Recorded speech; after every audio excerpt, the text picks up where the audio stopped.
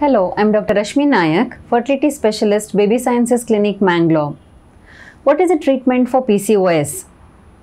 PCOS has no cure, but the good news is that the symptoms can be treated and the health risks can be reduced. The first step in the management of PCOS is lifestyle modification. So losing weight is very important, and this can be done by a combination of diet with low glycemic foods as well as exercising more. Hormone pills and insulin sensitizers can be used to regulate the periods.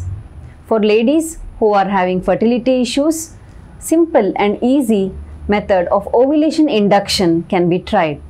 These are the medicines which help the follicle to grow as well as ovulate and try to achieve pregnancy.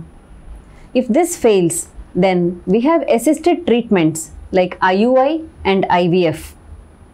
For long-term complications of PCOS like high sugars, that is diabetes, as well as hypertension, that is high blood pressure, as well as uterine cancer, monitoring and appropriate treatment needs to be done.